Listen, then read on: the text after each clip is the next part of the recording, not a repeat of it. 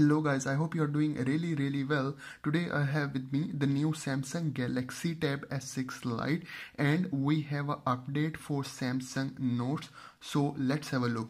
So first of all, I will go into the Galaxy store, okay, and here we have to go here on these three lines, okay, and then you can see the updates, okay.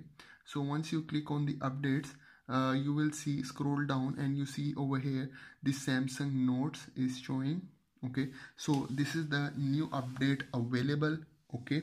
So the new updates include the S Pen to text, auto tag and auto save option, and the latest thing that they did is fixed other bug issues, okay. So we will update the Samsung Notes, okay, and then we will check what's new. So guys, the update has been done. The size of this update was 16.70 MB, okay. So we will open the Samsung Notes from here, okay. So the main update is about fixing the bug issue, and all the features are the previous feature that already updated. So this one is the latest feature, so you can convert your handwriting, okay, into the text, okay. So you can see over here,